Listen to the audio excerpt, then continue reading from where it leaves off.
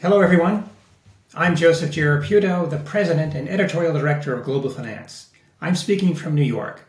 I'll be joined by Victoria Harverson, Global Head of Business Development, SmartStream Air in Singapore.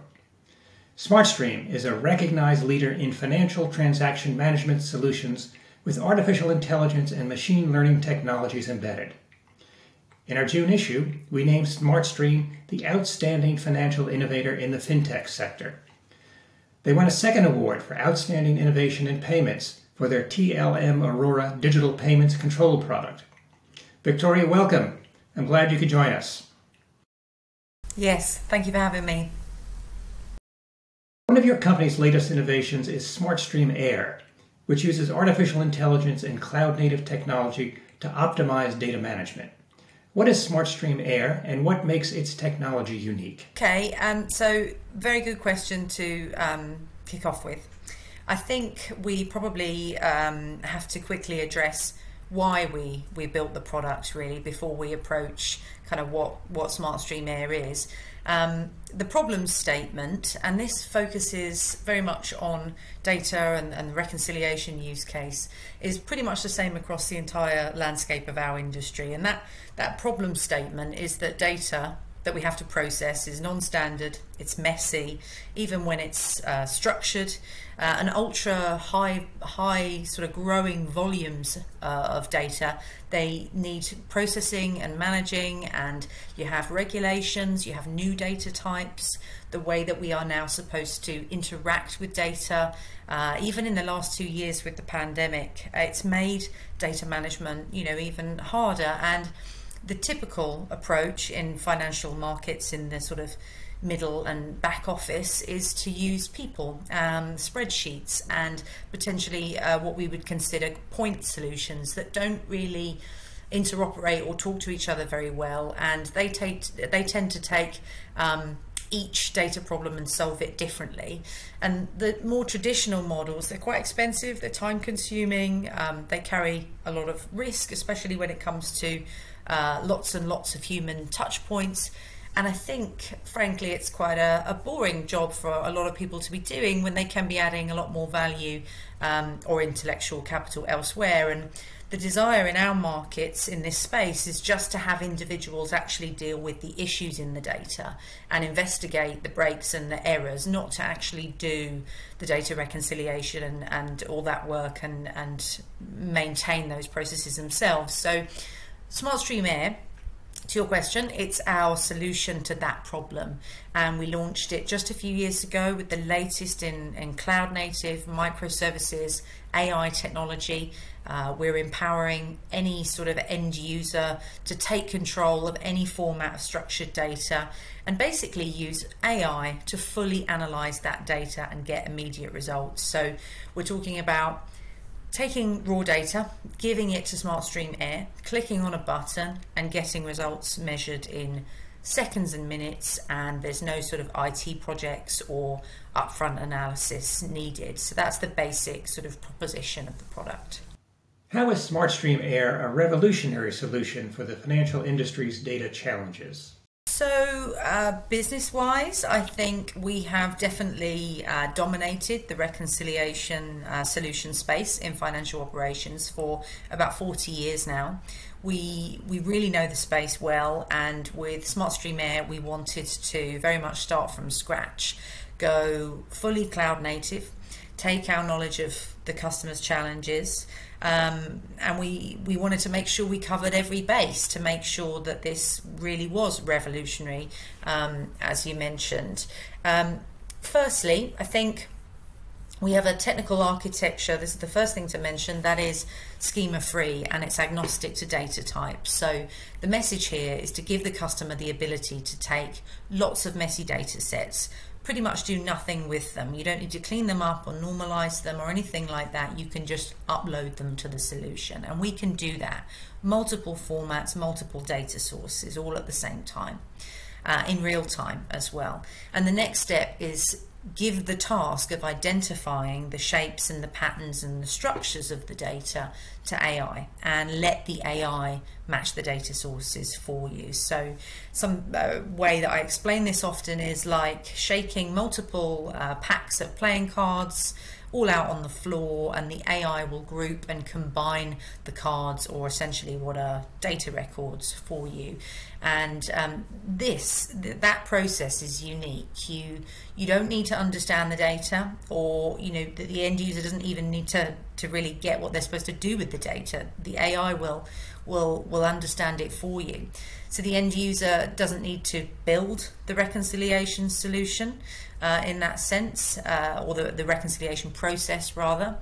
And the way we design the UI, it ensures that we show the user why and how the AI matched the data it did. So you then have plenty of confidence that it works and you trust it.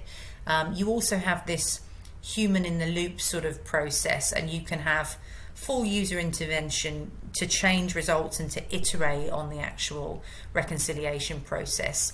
And like I said, this is all done in real time as well. So as the data comes in, it's a streaming service. Unlike anything else on the market, it will reconcile each data record as it hits the system, not in any sort of batch way, unless you set it to be a batch reconciliation. And with digital payments, that industry in particular exploding and the volumes growing, real time is a very cool feature to have. And I think the last thing to mention as well is the delivery model. So we're being very, very efficient with the delivery model. It's only a software as a service, cloud native product, and this makes a subscription annual sort of license model. It makes it very easy for any customer to consume this type of technology. Just switch it on, use the service, all on a usage basis. So that's a very attractive model for sort of modern markets, I would say. What is SmartStream's Innovation Lab, and how was it essential in the development of SmartStream Air? The Innovation Lab, it's our incubation function, and I would say that it very much embodies all of the disruptive innovation in the company. And to make an innovation lab really work, I think you need to create a solution or components within that lab that represent new lines of business, and they improve performance in a certain market by 10x.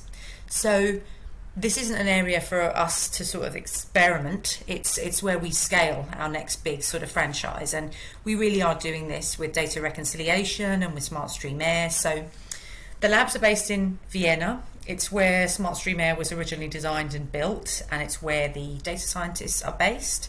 The innovation labs, they've taken the latest and most flexible technologies and built Air with a few key features. So just to summarize a couple of these and what they are, these will be supervised and unsupervised learning, all available in the solution, which gives the AI the ability to train itself on data it expects and data it's never seen before.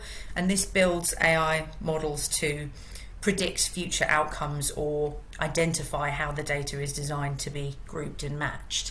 In the data reconciliation process, this is really crucial. It means you can throw data at SmartStream Air. Air does the reconciliation build for you, and by doing this, you can have your people just focus on investigation of errors where they appear.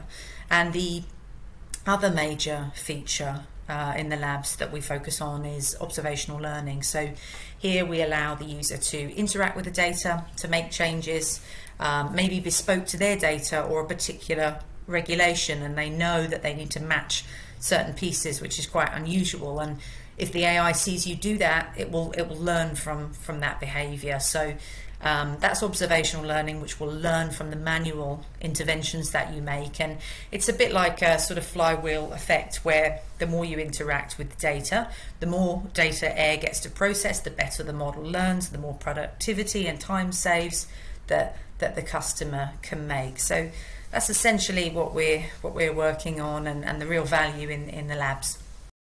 In today's rapidly evolving fintech market, what's next on SmartStream's innovation agenda?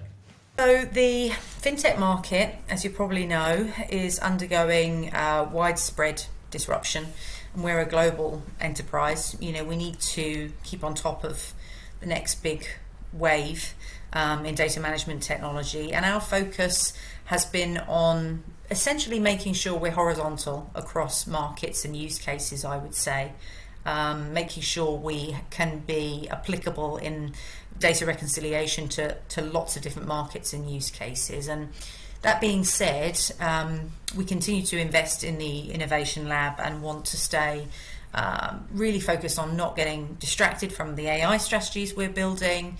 AI works really well when you've got a robust cloud deployment model, which we continue to invest in, and we have that with SmartStream Air, a cloud native model. So what I mean by, you know, AI really works with this model in contrast is that if you deploy AI just on installed solutions, you may not necessarily be able to learn from as much data as you can on high volume cloud data sets. So we continue to invest in cloud and information security with partners like AWS and Azure.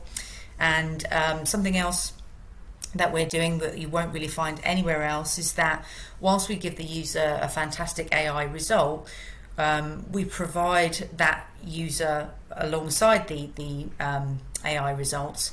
We provide them with a user interface that allows them really full transparency. So by this I mean the design of the UI actually shows you every step of why the AI performed the way it did, what records it used, and even the sort of level of confidence it has that it got that match record right. So we're investing a lot in that sort of transparency piece, because that's very important that our customers are confident in the AI.